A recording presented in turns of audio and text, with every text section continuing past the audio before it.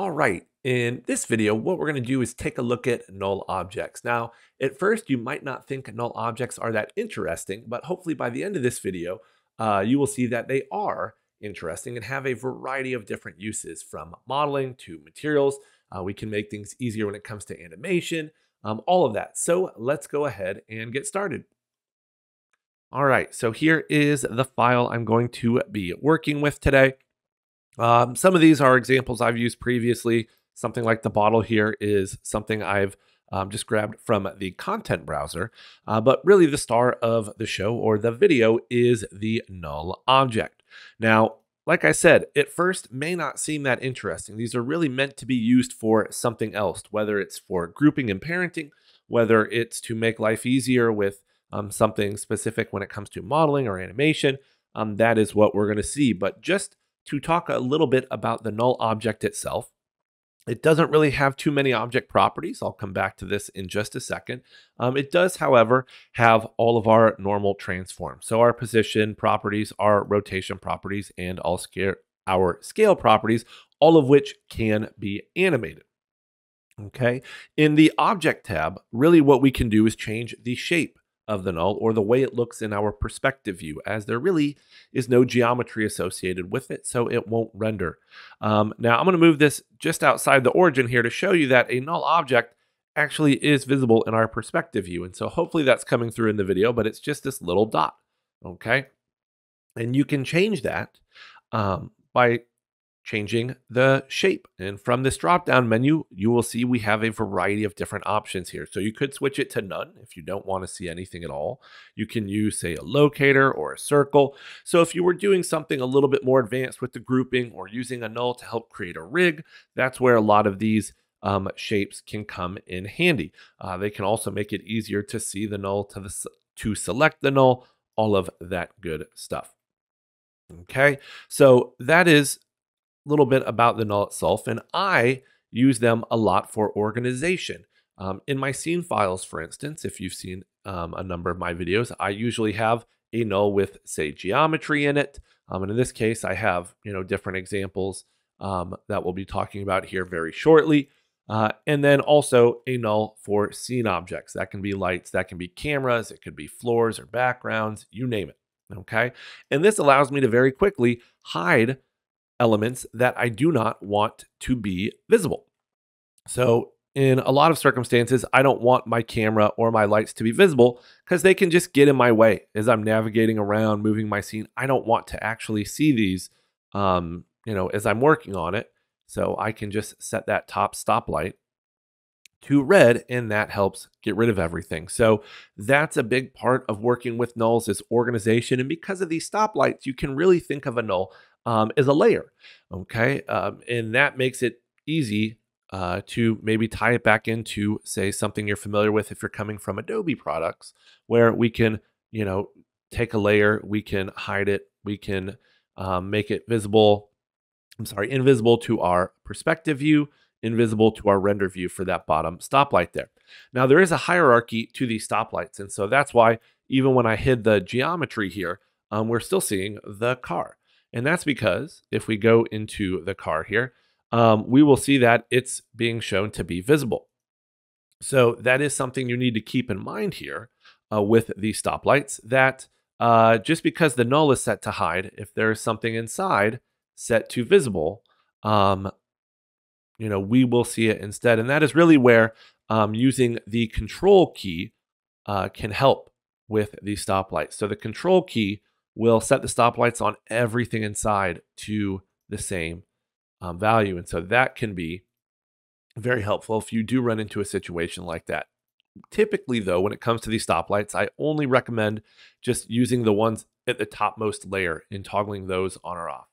Because what I could do now is with the geometry null stoplight set to red, I could then come back in and turn on my individual examples and hide and show those while hiding everything else. But while the control is useful, I don't recommend, hiding every single thing or showing every single thing. Just work on the level that you are currently using.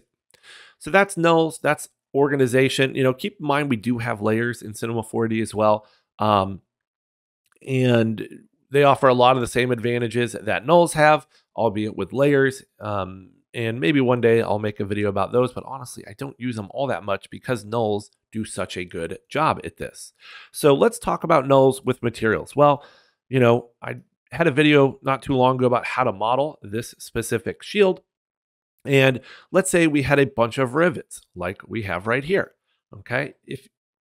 If you were just kind of doing this without nulls or without grouping, you may decide just to apply a material to every single rivet. Okay, and that can take a little bit of time, having to go through and copy all these out. Not only that, each of these different material tags has their own set of properties. So, different projection types, projection sizes, if you adjust the scale there, or the number of tiles. So they could all end up looking different. Not only that, applying a material to this many objects can take a decent amount of time. So instead, if we group these, say put them in a null, we can then apply that material tag to the null, and it will apply to everything inside of it. Okay, once again, hierarchy is important here, because if there is an object inside that has its own material, well, that is what's going to show, okay? Its own material and not the one on its parent. So that's why these, we don't want them to have a material. But with this situation, I can now adjust the projection to whatever I want, cubic or spherical perhaps, adjust the tiles, any of that stuff, and it's going to apply to all of the rivets inside of it, and not just the one sphere that this material tag is applied to. So really, really helpful, a nice, easy way to apply the same material to multiple objects at once. And so that's how we can use nulls to help us with the material process. Okay, next up, animation, or at least one of the ways we'll see about animation. Honestly, our next example with deformers could also count as animation, but I'm going to hide that one for now, hide material since we're done with that. And now we have a car, and what I'm going to do with this car is use the align to spline tag to get it to move along our sweep here. So I'm going to take my car, okay, and the way I've set this up is all the different elements of the car, okay, are inside of a null already.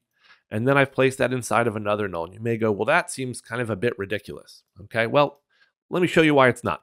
If I right click on this null, I go to animation tags, I go to align to spline, and then use my car spline as my spline path here. Okay, click tangential. All right, interestingly, it's not working. Let's try the actual spline and not the... Oh, yeah, no, I did it right. Okay, there we go. So it didn't like the instance for whatever reason. So get rid of that. So on this null, I've added this. And okay, that's all right. Not quite what I had in mind, but thankfully we have our axis here. All right, okay, that looks better. But you can't rotate it. Okay, so this is kind of going the opposite way along our spline. So if I wanted it to go this way, great, I'm all set. All right. But if I want it to go the other way, well, there's not much I can do. I could maybe select all these elements and rotate them. Perhaps that would work. Okay, maybe it will. All right. In this case, it looks like maybe it did. But a better way of doing this, because maybe it isn't just the rotation, maybe it's the position as well. Now that everything's in a null, okay, if I redo this really quick and place that align to spline on the null, use our car spline again. Okay, you can see everything's a little bit off just because I moved some things around, but that's actually not that big of a deal. Turn on tangential X, because I can select the null now and rotate this to get it to face the direction I want. And you'll notice it's following it, but there is a difference where our null is located relative to the car. So what I can do though is just move what's inside. So I'm going to go to 0 here so I can do my best to kind of line this up a little bit better. Maybe even go to a top view here to really get this as good as I want. I can even rotate this as well. That's the advantage of having this null inside here, is that I can make these little adjustments. You know, if the car's going through the road, great. Move it up until it's not. All right. Back in the align to spline tag. Now I have this, and it almost now looks like it's kind of sliding along the road here. So once again, all comes down to where I place that null. If I pull this back a little bit, you can see now it's doing that sliding even worse. So that is the advantage of having all of these elements inside a null, and the align to spline tag up top here is that, there we go. You have that little bit of extra control if you need to move something a little bit, rotate it just a touch, whatever the case may be. So that is another example where nulls can come in handy. Also with animation, and this isn't necessarily the best example of it, so why don't I'll show it in deformers.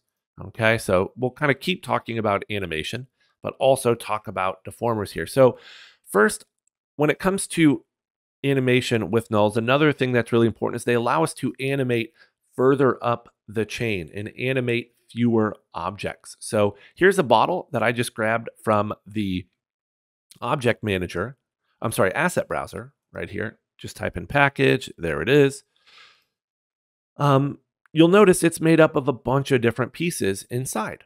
Okay, great. No problem. Put it all in a null. And that way, as I move the null, everything comes along with it except my deformers. If I was to animate this, everything would animate, kind of, sort of. Okay. But by animating further up the chain here, even something like this null here, for its position, for its rotation properties, so I would want to center this axis. So why don't I just quickly kind of cheat it? There we go. Just put out a video about the axis tools if you're curious about how I did that. But by animating so far up kind of the chain, up the hierarchy here, it allows me to help keep my object manager organized. So that way I'm not having to go through and find everything through a really long, complicated object manager, right? So if everything here is expanded and, you know, have all of these different elements, it can be hard to find the object with the keyframes, okay, that I need to come back in here and select and work on. But if everything's collapsed, if everything's well organized, it keeps my object manager nice and clean.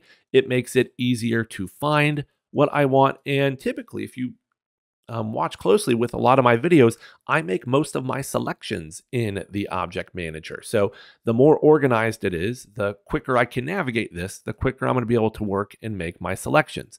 So animating as far up the hierarchy or chain that is possible can be very useful. And then also specifically deformers here. So this bottle, like I said, is made up of several different pieces, from the cap, from the bottle, to the, I guess, the beer that is inside of it, though I honestly didn't know there was any. If I want to use a deformer, you know, I've talked about there are two ways to use deformers, either as a child or a peer. So a child would be, for instance, if I take a bend object, make it a child, do fit to parent, make sure this cube actually has a few different segments, and, you know, then I can bend this. Well, this only works on one item, okay? In the case of the bottle here, it's made up of several items, and that's where deformers can work as long as they are a peer. So on the same level as everything else we want them to work on and have the same parent. And that allows me to use a single twist. So if I use the twist here, you can see that, yep, this is twisting. Now it's breaking a little bit because I think the labels here don't have quite the number of segments that other things have. I also think there's multiple label sets here, so we don't need to see all of those. But overall, that's working pretty good. If I just come in here and twist, okay? So it's twisting everything, the label, the bottle, the cap, all of that good stuff. One deformer, one thing to animate. Same with squash and stretch. Come in here, set the factor. You can see it's breaking a little bit. So I would definitely want to keep an eye on the segments for all of these objects. But overall, this is doing a pretty darn good job of animating And once again, I'm using this single deformer on multiple objects. And nulls are what's helping me do this because the entire bottle is in a null. And all of that is in a separate null called deformers, or really it could be called bottle, which then allows me to move it, animate it, moving, scaling, or rotating very quickly and easily, and very easy to find. So that is how we can use nulls with deformers, as well as a little bit more about animation. Okay, another part thing we can use nulls for is with cameras and lights. So now that Redshift is becoming kind of the default renderer almost in Cinema 4D, in our cameras here, we no longer have a target camera. Okay, in our lights, I don't think we have a target light. So if you wanted to make those objects, you could use a null. You wouldn't have to use a null, but I would definitely recommend it. And so I have a null just to make it easier to see.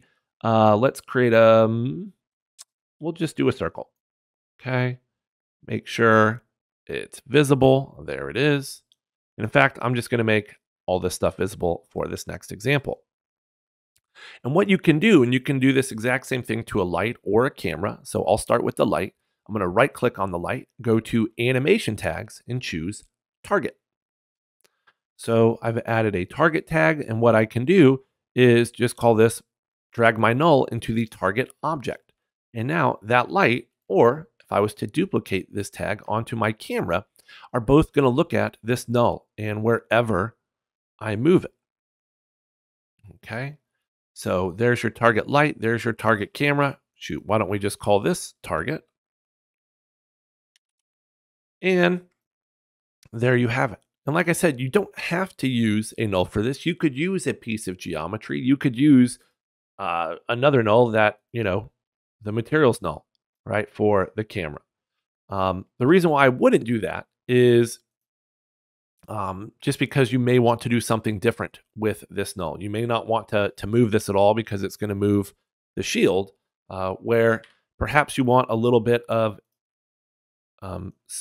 different control over the position of this so that you could do something different. And if the shield's moving one way, you want the target to move separate. Okay, so that's another little tidbit or place where a null can come in handy. Last thing I'll mention about nulls is the basic tab. And this can work in a couple of different ways. One, you can actually load in a different icon for a null. So for instance, you have some built in. If you wanted it to be, for a controller or whatever, you can change the icon there. You can also change the color of these icons, which can make it a little bit more fun and interesting.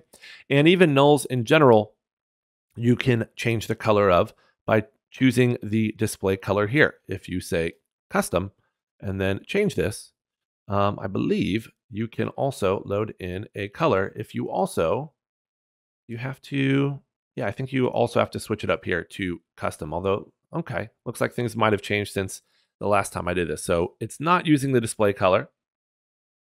So that can be set to automatic, but we can just use the custom color here and choose the null that way. So that will do it for this video. If there's anything else you would like to see, please let me know and take care.